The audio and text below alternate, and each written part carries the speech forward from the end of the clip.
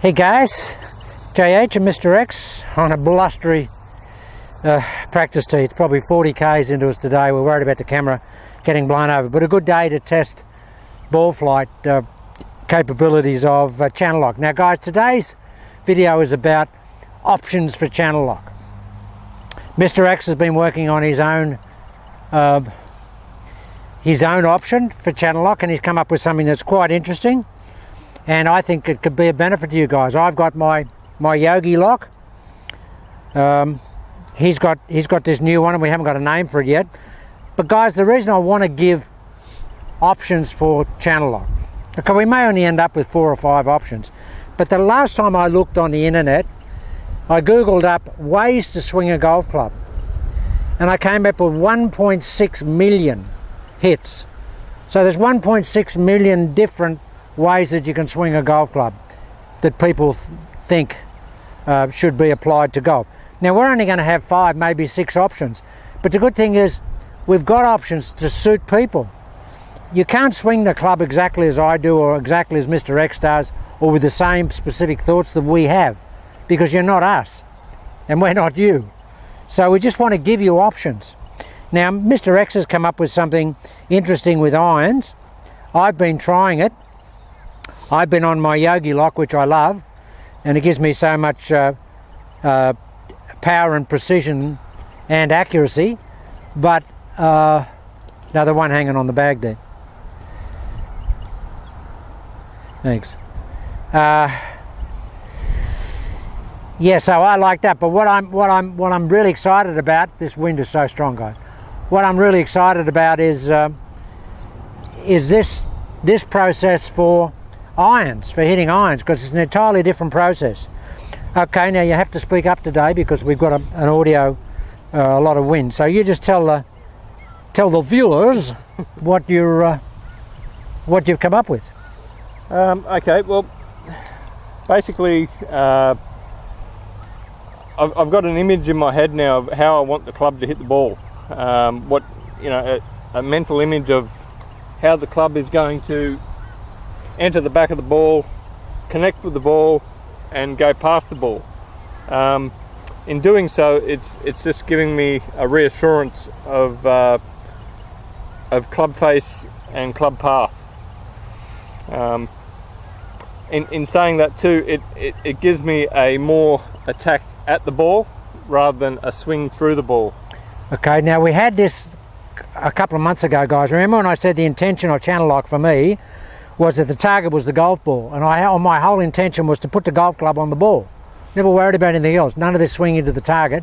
I wanted to release the club to the target, but I wanted the club to hit the ball. Now that's what he's thinking about. He's thinking about his only thought process in the golf swing is to swing down and at the golf ball, and it goes at the golf ball and through the golf ball, and where it goes from there it doesn't matter. Now and he continues on, when I do that I get the feeling that my at the golf ball is so profound and so pronounced that the golf club basically feels like it's all over after it's gone there, and it doesn't matter what it does after that, and the forward swing for me is actually chopped off a little bit. But that's just the way I perceive it. He has a more full swing through the ball than I do. But it's been an exhibition the last couple of days.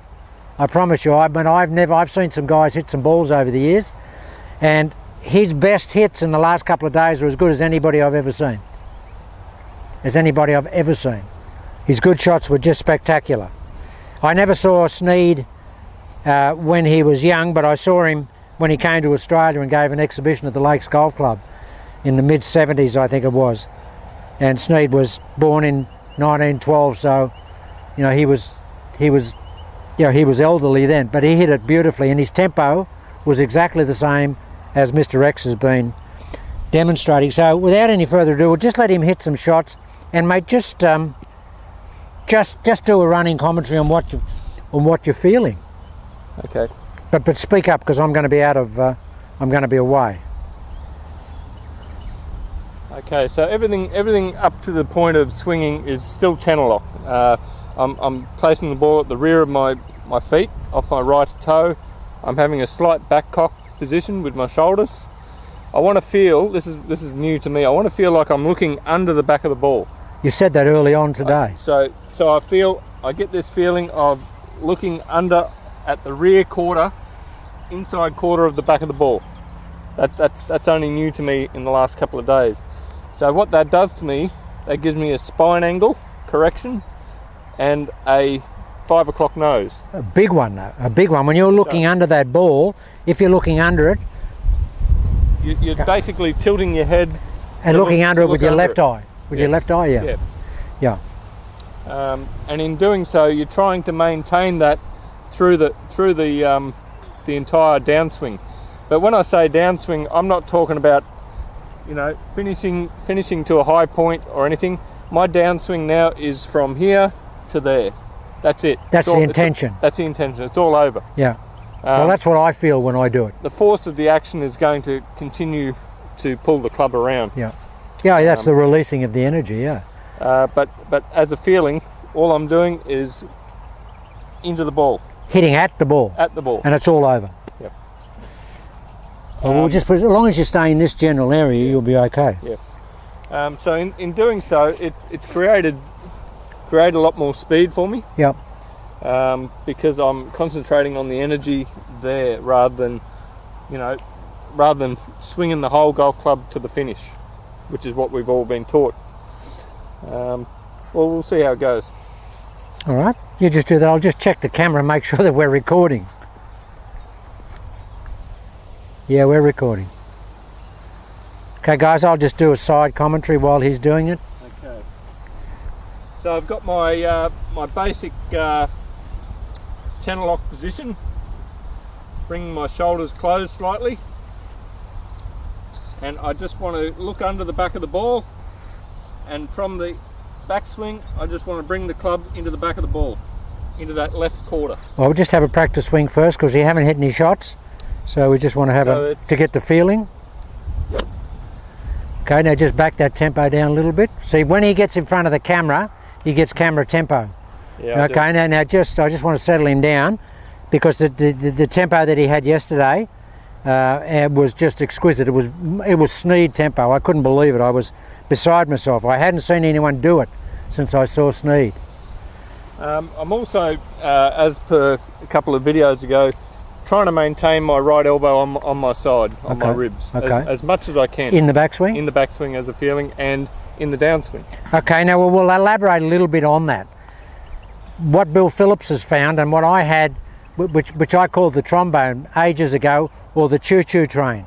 What Bill Phillips has got going at MMI Golf at the moment is this trail arm is doing this, which is very much a Mo Norman action. Mo Norman just took his trail arm back like that. Now I call that a low trombone. That's a high trombone. This is a low trombone. So if you're here and you just go back here, guys, the arm goes here and they just go straight there. It's just a zip, zip. It's a choo-choo. It's choo, choo. The arm on the choo-choo, it's a choo-choo shot. Yeah, so it's interesting that Bill Phillips is actually talking about that right now. Bill and I are very synchronistic. We have very much the same wavelength tune-up, or tuning into.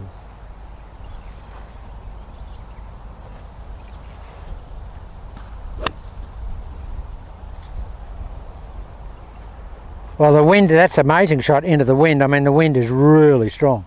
And you were saying the choo-choo, see, I've got a little bit of variation on that. I try not to let my elbows slide past my ribs. Yeah, that's right, because you just want to turn the belly button, don't you? I try to turn with it staying on my hip. Okay, guys, all part of the options and variations that you can do. You can do a choo-choo, or you can just, super glue there and just turn the belly button. Gunslinger. The gunslinger, absolutely.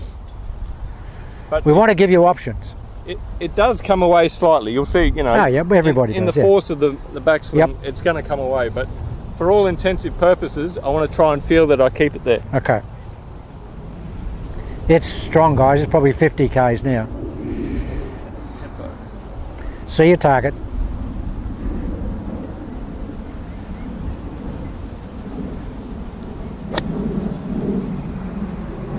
Now, guys, just see how economical that golf swing is.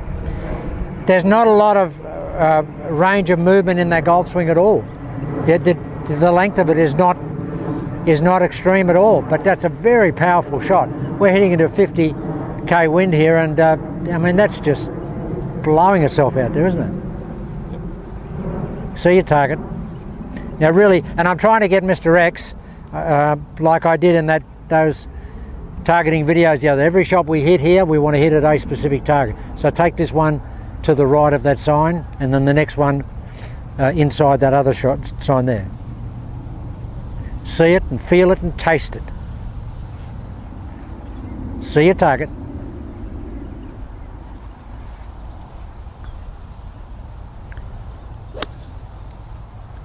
That's a hole in one. Just chalk up a 1 on that. That's a 1. Oh, how good was that? Better tempo that time. Oh, yeah, it was good tempo. How good was the flight? Very good. As a result of the tempo. Well, of course, of course.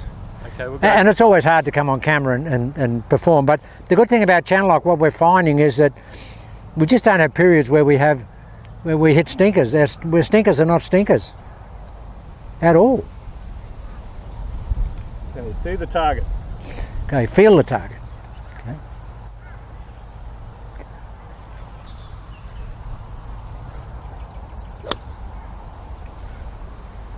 I mean, that was just clipped, wasn't it? And the swing is finishing about Yeah, here. yeah, somewhere. yeah, I mean, it's all over here. yeah. This is where I want to finish the swing, but the momentum is just continuing the arms along the path. Okay, we'll try and go a little bit this way. Yeah, we'll go a long way left. This time aim at the shed. Okay. Now this is a big orientation change here. We've come around, yeah, probably 100 yards in terms of lining up. Outside of the shed, not just the shed. Yep.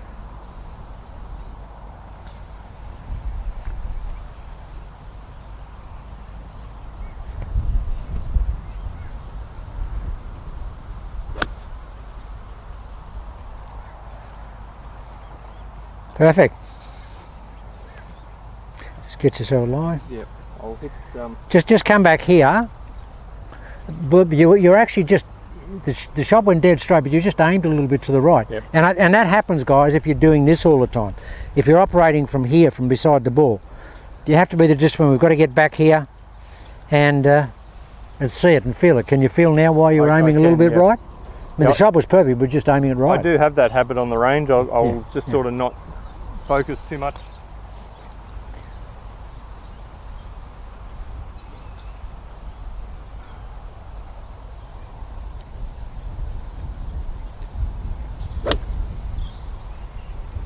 Yeah, that was good contact. That's perfect contact. All right, now this one, just do everything the same. Come back here, line up, but really work on 5 o'clock nose, and this time I just really feel like it's all over at the ball. Yep. Wow, it's windy.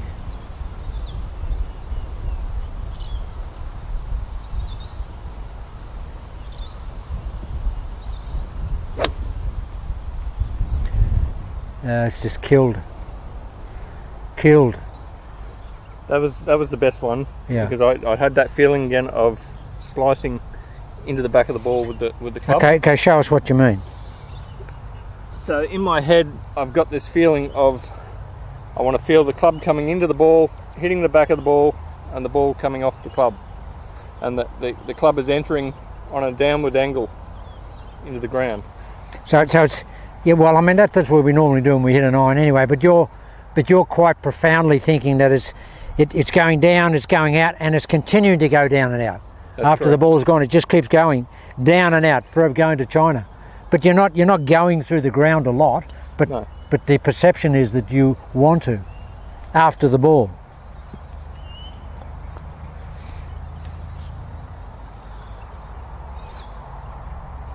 Do you want to hit a 3-wood into that wind? Okay. Yeah, just get the 3-wood. Yeah, he's been really killing the fairway woods lately. I mean, he's just gone back to playing a little bit now, and he's just hitting 3-wood, just unbelievable. I'll use that tee. Yeah, just tee it up. Yeah. Now we've got a really hard wind here, guys, and to get the to get the 3 wood here at the moment, anywhere past 230 is just really hard. Well, it's just dropped a little bit. I've got the same feeling. I want to feel, I mean, most of the fairway woods you want to sweep. Yeah. This, I want to feel like the iron, I'm coming down, descending into the back of the ball. So you're squeezing it. Squeezing it out. Yeah, see, Tiger squeezes it. Henrik Stenson, all those guys, they squeeze the ball. I've noticed a little bit of a change of trajectory. It's not as high as I usually hit it, Yeah. but the length and the direction is much better. Right. Okay, see your target. Okay, well, where are we going to go? Just go at the red car. Okay. You won't get anywhere near that car, I wouldn't think. No. See it?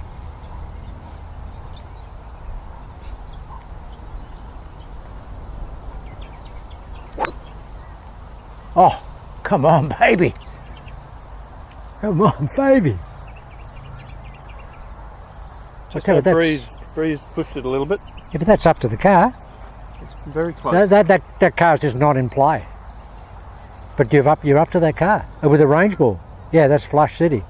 Yeah, I've still got that feeling of coming into the back of the ball and as if the club was going to just shallowly go past the ball, not dig in, but just on a shallow angle.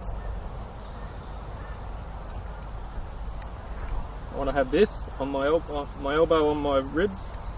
Elbow on the ribs, yeah.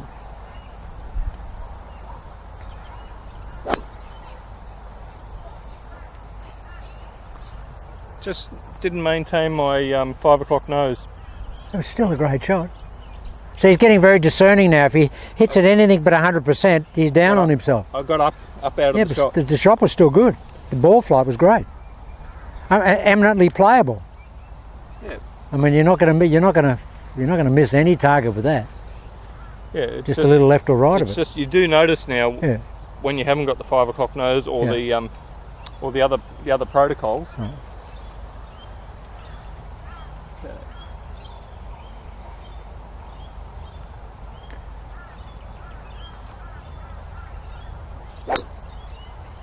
Yeah, perfect flight. That's the one. That's the one, yeah. I felt like I was back here at impact. Yeah. Like my chest was still facing behind the ball. Yeah, okay, so he said that before, and he was saying that he gets a lot of feeling of the spine being tilted here and his back here. There's never any of the wanting to be in front of the golf ball. Feeling here all the time, which is a little bit opposite to convention. All right. Anything else? No. All right. Well, we'll just break here. I've got a couple of things, but I've forgotten them, and we'll come up and we'll hit some shots each other, and you can see the difference in the application. He can talk me through a few shots.